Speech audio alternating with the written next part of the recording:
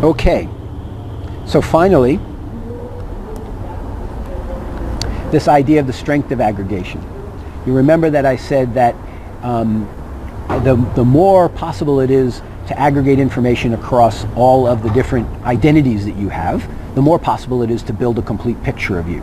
And so what's the strength of the aggregation? Well, I came across this article that kind of gives maybe the state of the art. And it's about a U.S. government organization that's commissioning a project to look at all the social networking and all the publicly available information across Latin America to try and do what? To try and figure out what's going on in Latin America, and also to try and figure out, is it okay? Is it okay for us? Now, doesn't that sound a lot like data warehousing? That is the idea of data warehousing, right? We put a lot of data in the warehouse, and then we decide what's going on and what should we do about it.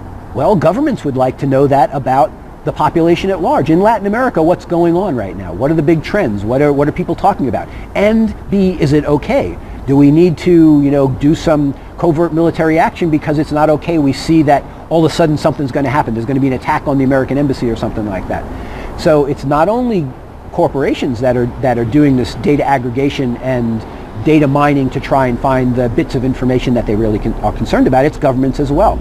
And I like this idea of the data eye in the sky. Eye in the sky refers to satellites that are looking down on populations and seeing what's going on.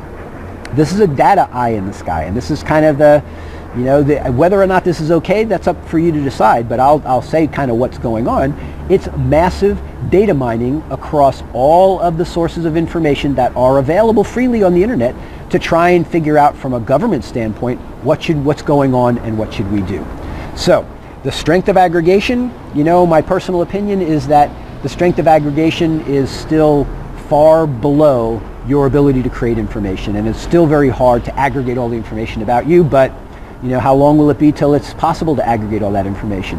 And what's really maybe more to the point is not could they aggregate information, but once they've aggregated information, what sense could they make out of it? So we've already said that if you could aggregate your entire identity across the entire internet, it might not make any sense because you do different things in different places. And so are you going to attack the American embassy or are you not going to attack the American embassy? It may not be possible to tell.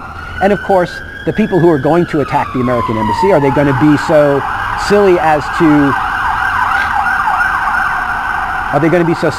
to say that? Or will they be more covert? And will it just be tons and tons of data about people who have no intentions of doing anything contrary to the interests of either a corporation or a government, and teeny little bits of information, that needle in a haystack of the people who are?